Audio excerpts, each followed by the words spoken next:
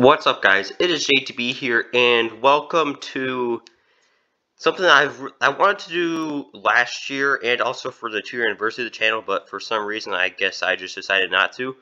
But today, or at least the day that you're watching this, is my 20th birthday. Obviously, been alive for 20 years. It's a pretty big deal. So, pretty much making this video just to kind of go through and select my 20 most favorite videos. Now, obviously, depending on which one you're watching, it'll be different. You know, if you're watching video number 1, or video number 7, or video number 12, or video number 20, each video is going to be different because obviously, I just want to talk about stuff. So you'll see this little intro. You'll see that was the video now. I'll talk about it a little bit, play the video, and I'll chat to you guys afterwards. The video once it finishes. And without further ado, let's get into it. Number 18, getting things started. Barrow Road to Glory on FIFA 22. So this is the first Road to Glory that I did on FIFA 22. I was trying to do a different thing with Harrogate Town where it was like each month is an episode, but I decided nope, I have to go back, have to do Road to Glories how I do them, and I did this. Obviously, I've improved a lot more from where I was then, even just with the structure of the videos. But man, this video, I mean, the team, just kind of the journey, it was my first, it's the first Road to Glory in the new FIFA. It was my first time playing in the Conference League ever. So that was really fun, and it was just a really good journey. I really enjoyed it, and hopefully you guys will enjoy it too. Here you go. What's up, guys? It is Jay Beebs here, and welcome to the very first episode of the Barrow Road to Glory. First Road to Glory that I'm doing on FIFA 22, and honestly, what I'm planning on doing for the rest of FIFA 22. If you guys have been following along with the channel, you know that I do a lot of career mode series that I never finish. In fact, I just finished a career mode series that I am, in fact, not going to finish. So, going back to Road to Glories, I like the way it works because the way that I do it, each episode is half a year, 6 months. So that way, I stop, I play some games, I enjoy that experience, but at the same time, I get to build the team, get to see the team progress, see how things change, and, it's nice and quick. It doesn't drag on. And I get to try a bunch of crazy stuff. After this, it's going to be a bunch of Creative Club stuff. And then it's going to go, I'm thinking of doing like a Creative Club idea, and then just a regular Road to Glory. Just kind of keeping that, little progress going that way. You guys get to enjoy everything you want to enjoy. With that being said, let's hop right into this. So, Barrow. Down in EFL League 2, they're not the greatest of teams. I think they're the 3rd worst team. I did Road to Glory with them on FIFA 21 that I never finished, so that's why I chose them. Plus, they're very nice uniforms. Board expectations are pretty easy, pretty simple. And hopefully, things just kind of go well,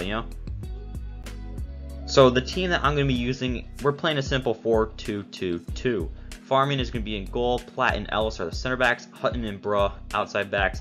Banks and Jones are the 2 defensive mids. DeVitt and Gotts are the attacking mids. And Gordon and Zanzala up top. Very good formation, hopefully. I don't really know what works with FIFA 22 yet. Very new to the game, still trying to figure things out. Been watching a bunch of stuff, and from what I've gathered from playing and watching is I need at least 1 defensive mid, probably 2 defensive mids to help that back line. And going forward, you just need to score the chances that you get. So obviously, Road to Glories. This is not a 1-season thing. I'm not buying for now. I'm buying for 4 or 5 seasons from now. And that is all starting with Konaya Boyce Clark. Young goalkeeper from Reading, bought him 59 overall, 970,000. 18 years old is the key. Dynamic potential. Should be able to make this guy a world-class goalkeeper. And I fully expect him to be. And I'm probably even going to start him right away. Dynamic potential. Get him playing. Get the results. Let's get that overall up quickly. Same goes for CD Jota, Norwegian striker I bought from a Norwegian club. I can't remember the name. Well, I remember what it looks like. No clue how to pronounce it. 580,000. He's very quick. He's not the tallest, but he's very quick. So I'm thinking, pair him up with, kind of like an all-around striker. If we stick with this formation, let him get in behind and the other striker kind of do some of the passing, the hold-up play. And hopefully he can just run in behind the defense and score every chance he gets. If that's how our team scores, that's how our team scores. If not, he's also a decent dribbler. Maybe he's the one that's dropping off, creating opportunities for the other striker. So I really like his versatility and what I can do with him with a little bit of tinkering. Josh K is a left wingback / striker. Don't know how in the world you have that combination, but I've decided to sell him to Damak FC for 1.15 million. We get 775 million in the bank. And Josh Lillis will be departing the club. He's going to Wuhan FC for 155,000. And with the money from those two players, I was able to buy this man, Tierno Ballo, Austrian attacking mid. 760,000 I bought him for. 19 years old. And he has, I think, 78 or 77 potential. He's very quick and he's very good dribbler.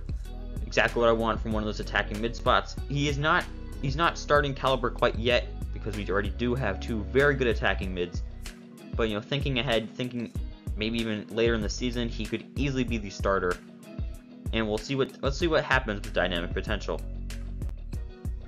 So I've also decided to sell our former starting striker Zanzala. He's going to Brook Bet for 1 million. I have different plans for the striker position, so I just decided to offload him. Youth scouts are obviously extremely important in any road to glory, which is why I'm buying one. 3-star scout is going to England for 9 months. Again, this early on, we're not looking for any specifics. It's just, let's see what good players we can get, and then build a team from there. And we are starting off very first league game at Stevenage. And this is how the team is lining up. We are in that 4-2-2-2. Boyce Clark is in goal, Platt, Ellis are the center backs, Hutton and Bruh outside backs, Banks and Beedling defensive mids, DeVitt Gotts attacking mid, and Gordon and Williams are the strike force. And here are the highlights from our very first ever game.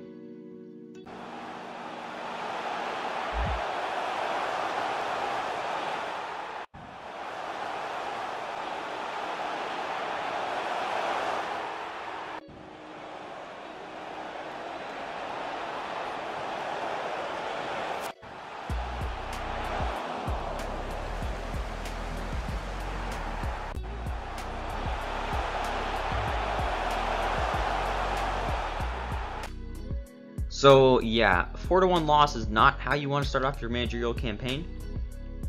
Things definitely could have gone better, should have gone better, but again, I'm still trying to figure out what works, what doesn't work, how to play, how not to play. And again, the team is young, team is improving. So try not to overreact, but at the same time, don't want to underreact. So this is not an overreaction, okay? I had this planned, I wanted to bring him in. I was just waiting for the funds and finding the right players. I wanted to bring in another center back to pair with our other center back, Platt, as Ellis is like 33 years old. And that player will be Andrew Vera. Venezuelan center back. Bought him for 770,000. Good value for, I think, what should be a key defensive stud for us. He's left-footed as well. That definitely helps. Now we have a left-footed center back, right-footed center back. Things are going perfectly. And Vera is just the icing on the cake. So James Jones has been sold to Ostersunds FK for 370,000. He was never going to play. He had no chance. So might as well get him out now, get some money for him. Same goes for Kagosi Nilth. He's going to Bristol Rovers, our fellow team, also in our division, but he shouldn't help the team out, so I don't mind doing that. Dimitri C. If you are a Barrow fan or you know of Barrow, he is a very good, young, promising striker, but I have decided to sell him to Halmstad's BK. See, because my thinking was, obviously I brought in Jota, I would prefer him to succeed over C, and with our formation, I just don't think C would work, because obviously if I have to choose between one of the two younger players, I'm choosing C. But at the same time, Williams, one of our other strikers, he's having a very good season, he's looking very good and very promising. So I don't want to get rid of him, and I devalue, do I want to keep the good Williams now, or the young C? Decided, you know what, let's get rid of C, we already have another young promising striker, let's bring him in, let's keep him, and C, unfortunately you're gone. In the EFL Cup, we did lose 3-1 to Spurs. I didn't play this game because obviously we did not stand a chance. So I got another youth scout, just because I have the money, nothing really else to do, don't have any players I want to bring in, like the squad. Is a 3-star, 2-star scout going to Wales for 9 months. Again, we're just looking for players. But looky what we have here. FA Cup action against Leyton Orient. And the team is a little bit different. The backline defensive mids are the same, but Ballo will be getting his first start of the season, pairing him up with Gotts, two very good young attacking mids. Like the way things are going to be going, Aim Williams and Gordon are the strike force. I think this team has a very good chance of winning, and let's find out in these highlights.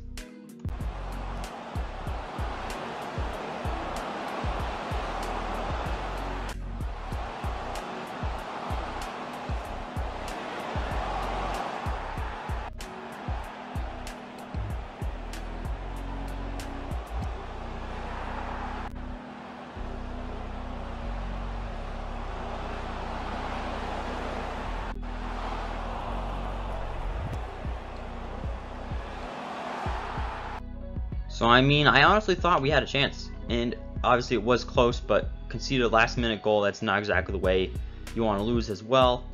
So this is a building block. It's a moral victory, but a physical loss. But I mean, as a manager, you gotta learn. You gotta know. You have to know when you played well, when you didn't play well. I think we played well. I think we just got pretty unlucky with the result. So another one of the reasons why De Wit was not starting that game is because I have been looking to sell him. Ballo will be taking over his spot as a full-time starter, and I've decided to sell De Wit to Burgos CF over in Spain, 480,000. So I mean, pretty good bit of transfers by me, but yeah, Ballo is a certified starter now. And we got some bad news also from that game. Matthew Platt has broken his elbow. He's gonna be out for 7 weeks. That is a huge loss. He's one of our starting center backs, a very good young center back. But this is why I did sign Vera, because we need him to be playing well. We need him. Really, this season is rotational purposes, but next season to be a starter. But depth is key. So in the league, we are currently sitting in 16th. But if you've done EFL League 2s, Stevenage and us could end up finishing 4th and 5th at the end of the season. You truly have no clue on who's a promotion, who's going to try to go for a playoff spot, and who's just going to settle for mid-table or lower table mediocrity.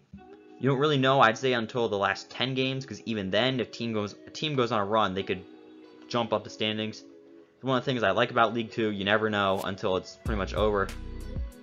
So second half of the season, we could perform exceptionally well. We could potentially get promoted, or we just continue this run of form we're on, and nothing really happens.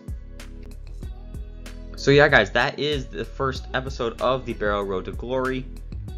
Next episode will be coming out tomorrow. Each episode will be coming out day after day until obviously the series ends, and then the next series will start. So I think this, not exactly the greatest of starts. We got the players that we wanted, which is the key for this first season. I'm gonna be honest, heading into this, I wasn't planning on getting promoted. I don't know if we will. But I do know that we got all the players that I wanted to get. And hopefully, if I know we're not gonna get promoted in the second half of the season, I will just play all the young players to get those dynamic potentials up. So it's a pretty good spot to be in. I don't know what I'm gonna do, but what I do know is what you should do is you should subscribe if you enjoyed, so you can see the rest of the episodes. I would say watch some of my other content, but if you're watching this the day it came out, chances are there's not another series out. But if you're watching this back a month or two later, check out some of my other stuff. I hope you guys have enjoyed, and it is JBeebs signing off.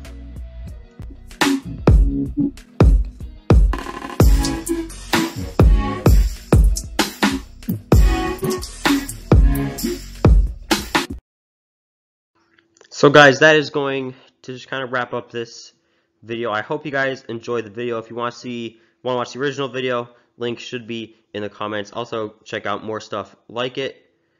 But yeah, it's an absolute blast. 20th birthday is absolutely insane, and it was just really fun to go back through, look at my my top 20 videos, whether it be views or just kind of importance to me. It was really fun to do. I really hope you guys have enjoyed watching. Trying to hit 500 subscribers over the summer, because a nice milestone, and it unlocks the community tab so I can interact with you guys better. So make sure you guys subscribe if you enjoyed, and I'll see you guys in a bit. See you later.